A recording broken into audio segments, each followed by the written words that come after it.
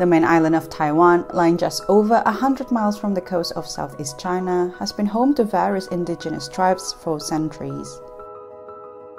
Largely undiscovered, I was intrigued to explore the country on two wheels. This country is inhabited by almost 24 million people and has two-thirds of its landmass covered by mountains. My journey starts in Chiayi, the gateway to Taiwan's mighty central mountain ranges, before embarking on a 5-day journey to some of the highest roads in the country at an altitude of 3,000 meters. A mix of Chinese, Japanese and indigenous cultural influences, Taiwan offers a land of mountains, tranquil forests and a diverse cultural experience. Hello, good afternoon from Taiwan. I am in a small city, Chiayi, in southwest part of the country, and have decided to do scooter riding for the next few days. I have been so nervous, if I'm being honest with you, of course. However, I have this local, I think this is Kimco, not so sure, 158cc, which is perfect for me because I think I just want something easy in a country like Taiwan where everyone is actually riding a scooter. I hope to get through different mountain roads and just like nooks and crannies of the country and get a sense of this country a little bit better after riding. See you in a few days. What did you say? See you in a few days. Yeah. I'll take my helmet. Hi. So I am going to top up a bit of petrol just because probably it sets me off nicely.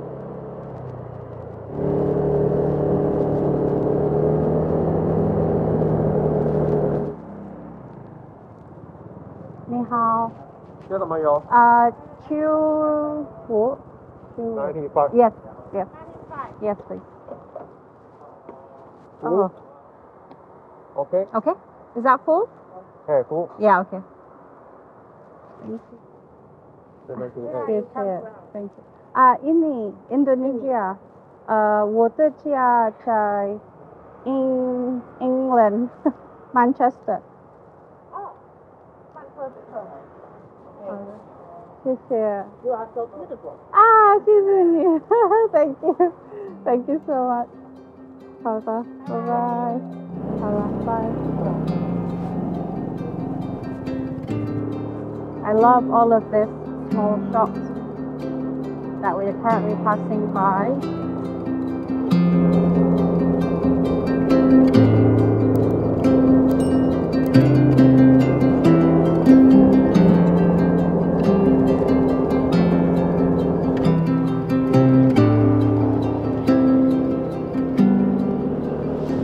I rented the scooter with the help of my Taiwanese friend as a guarantor because I don't think as a foreigner alone, most of the scooter rental or motorbike rental would trust foreigner enough, especially with my international driving license.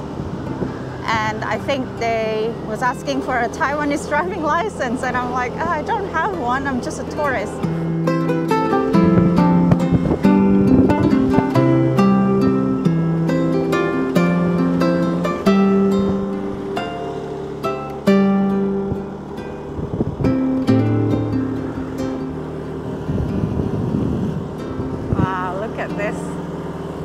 Beautiful road. That's just so smooth. Wow.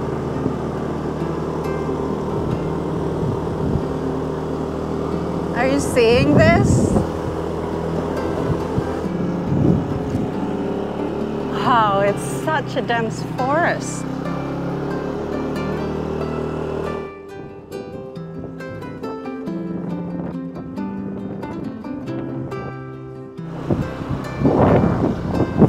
I think I'm just in an awe because I didn't know much about Taiwan. But yeah, it's crazy. Like the roads goes through these nooks and crannies on this hilly area. I think we are passing through a settlement Wow, these houses are beautiful.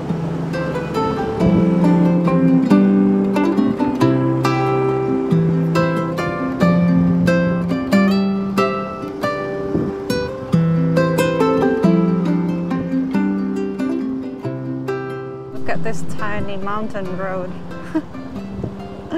And I'm the only one. I think this semi-tunnel, as you can see, is there to prevent landslide. I'm just documenting this moment where I'm actually riding through the mist, and it is quite thick and dense.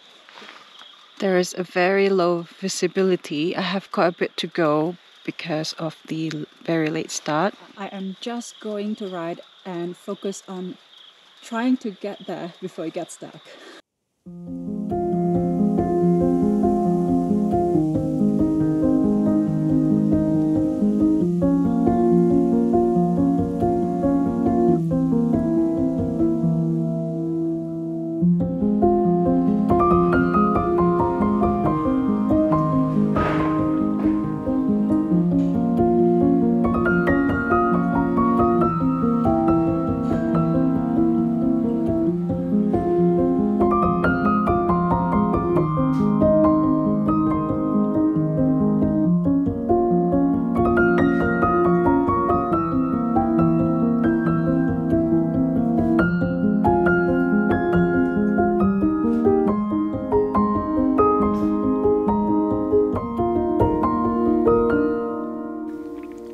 That was one of the biggest mistakes of travel I've made in my entire travel history.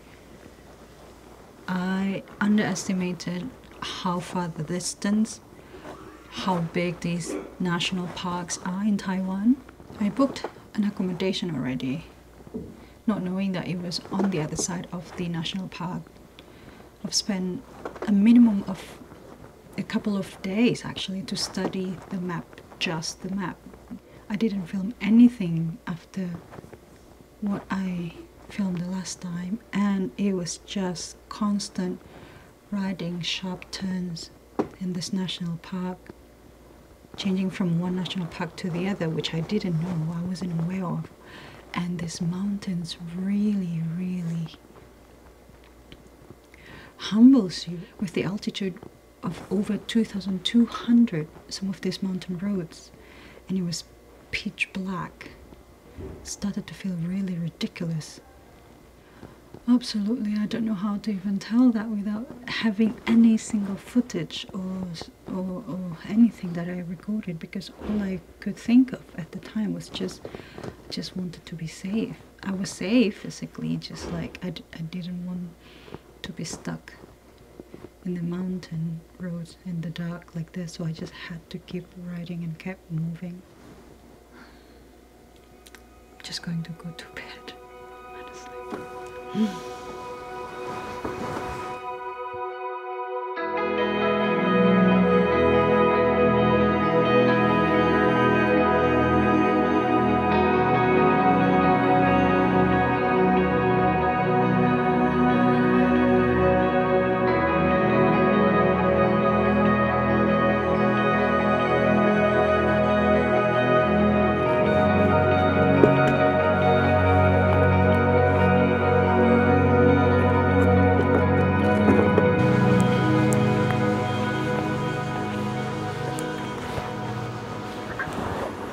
Well, good morning. I slept very well last night. So I am currently in an accommodation next to Yushan National Park in Taiwan, basically in Nantou County. And if you know Taiwan being an island, you think that it's a small country, but the diversity of the landscape is immense. But today, the next plan would be going up north to Sun Moon Lake. Try to see this lake that has become popular among tourists.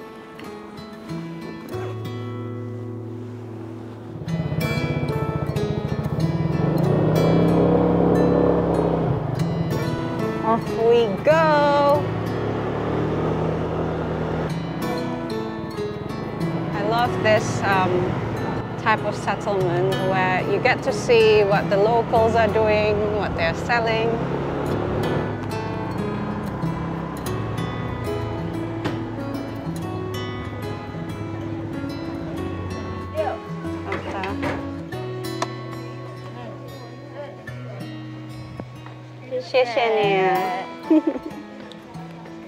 So I just topped up 3 liters and chose the 95, paid 96 Taiwanese dollar.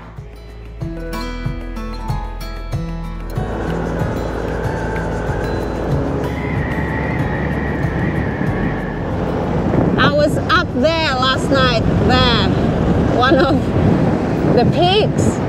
Wow, crazy.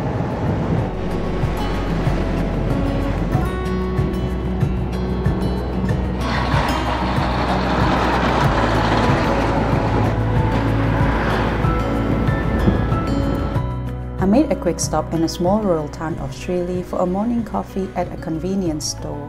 I wanted to take a brief moment to see interesting details of Taiwanese towns and took the morning slow before continuing on my 100 kilometers ride.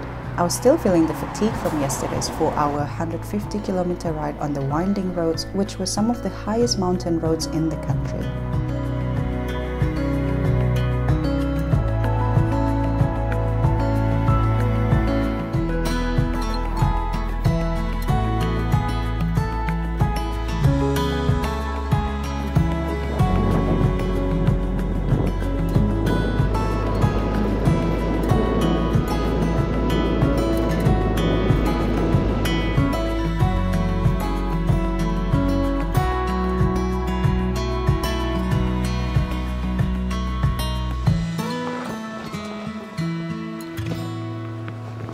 So, my initial plan was to make a quick stop at this Sun Moon Lake. But obviously the weather says otherwise, and this misty rain is not fun, obviously. So instead of getting stuck in the dark or not knowing what the steep road would be like, and I think I'm still a bit cautious because I haven't got my bearings so much about riding in Taiwan, I think I should just keep going, really.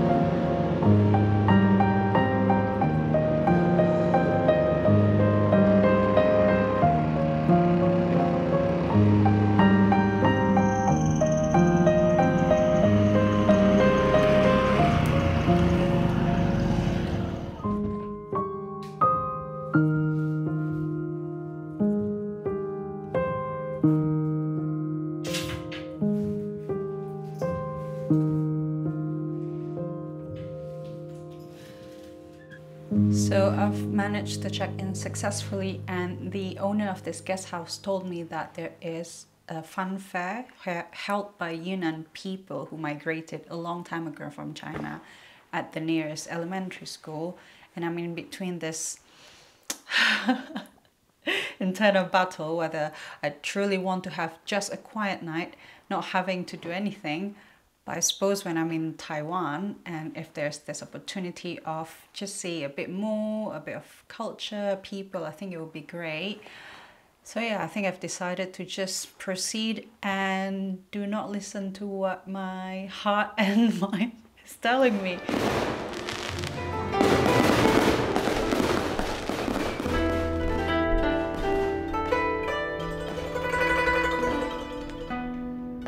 Being one of the most ethnically diverse regions, Yunnan province in China has a long and complex migration history spread over different generations and places, including Taiwan. Known as one of the most important celebrations of people of the Yunnan province, Torch Festival is a celebration and affirmation of the ancient cultural heritage, featuring its music, dance, food, and costumes.